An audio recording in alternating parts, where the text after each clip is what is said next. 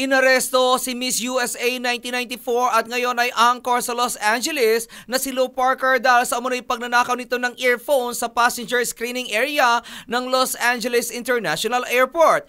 Dinala ang 48 anyos na si Francis Louis Parker sa Transportation Security Administration screening area sa Terminal 6 at itinuloy sa Los Angeles Police Department Pacific Station upang questionin sa reklamong pagnanakaw.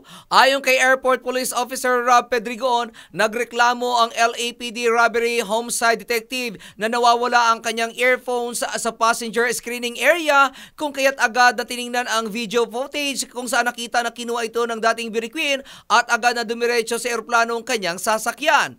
Agad namang pinababa si Lou sa kanyang flight patungong Kentucky. Ang nasabing earphones ay nagkakahalaga ng $200. At yan aking balita. Ako naman si RH43 Rocky, ang inyong kaliga sa mundo ng showbiz.